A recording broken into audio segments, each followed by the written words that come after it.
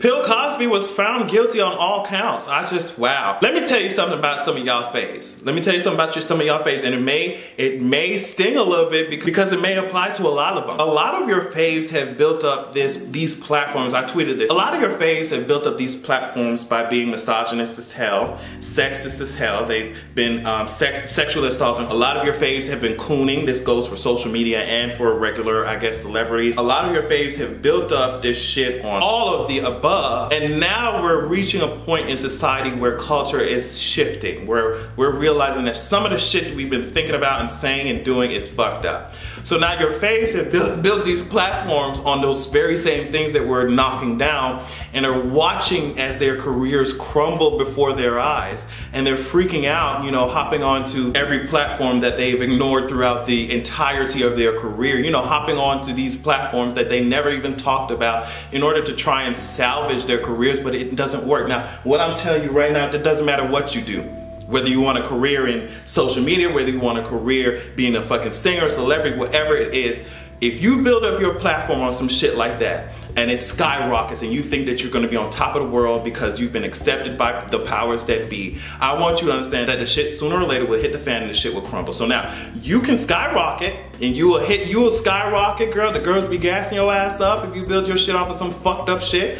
You know, you'll skyrocket, you probably make a whole lot of money. But you'll see when the shit starts to crumble. Only things that are built on some strong ass foundation will last, and a lot of times it takes hard work, it takes a lot of fucking effort, it takes sweat, blood, and tears, but it will last. You may not fucking skyrocket like how you want to within the first fucking year, but anything that comes quickly goes quickly. So as we can see, this shit took a long time to go because of how society was, but Mr. Bill Cosby, the rest of you girls are getting your shit rocked too, sis. Mr. R. Kelly, they coming for your ass too. So sis, I want you and your faves to just build on something genuine, something with substance, so that they will be here in the next fucking 5 years, you know what I mean? Because I've seen your faves just come and go, come and go. I'm saying, okay, girl.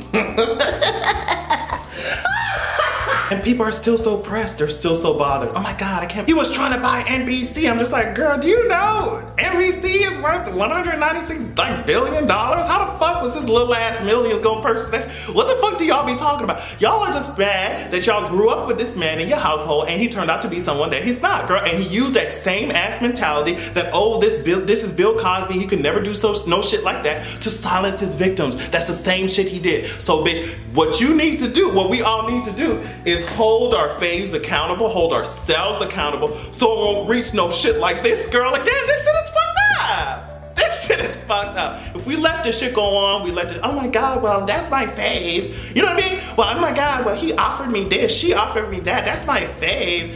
This shit will turn into a fucked up ass like cancer that will spread throughout some shit, girl. Handle the shit before it gets like this. And this is what is happening now. As I said, it's a shift in culture, I feel like, and we're just getting these girls out of here. R. Kelly, as I said, we're coming for that ass next. As we reach the political sides, I want to talk about the fact that Diamond and Silk claimed under oath at a House Judiciary Committee hearing on Thursday that they were never paid for their consulting work by Trump's 2016 presidential campaign.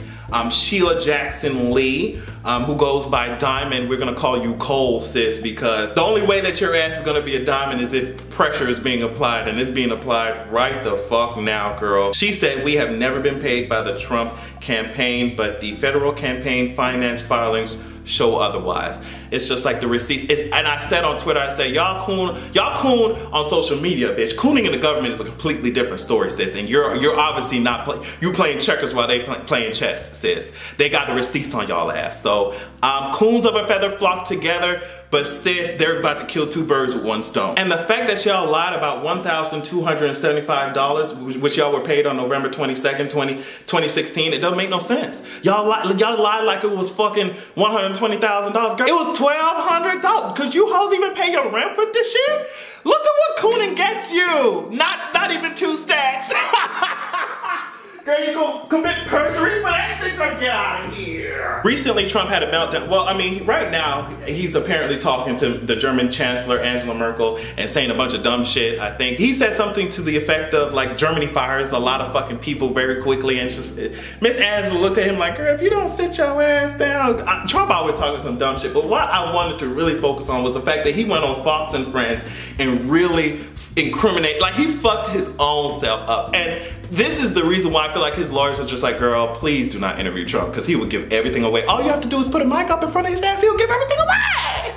He gonna say that Michael Cohen only handles a small part, a very small part of his legal work, even though he's known him for fucking decades. He's trying to distance himself, even though he's known him for how many fucking years. And then he gonna go up there and say that Michael Cohen does indeed represent him on the Stormy Daniels case. But the thing is that he said, before he said that Michael Cohen was just acting on his own and doing on his own, but now he went on Fox and said that he does indeed represent him. So girl, he's making it so much easier for Mr. Michael Avenatti. Avenatti went on there and said, another gift from the heavens in this case. In reference to what Trump said on Fox, he said, they just keep coming.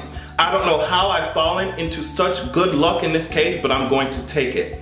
So I'm going to read something here. Trump reportedly said on cable television this morning that Cohen performs a tiny, tiny little fraction of his overall legal work. These statements by two of Cohen's 3 identified clients suggest that the seized materials are unlikely to contain a lot of privileged documents, further supporting the importance of efficiency here. So what they're saying is, girl, this attorney-client privilege that you hoes were trying to bank on is not happening now. Definitely not happening now.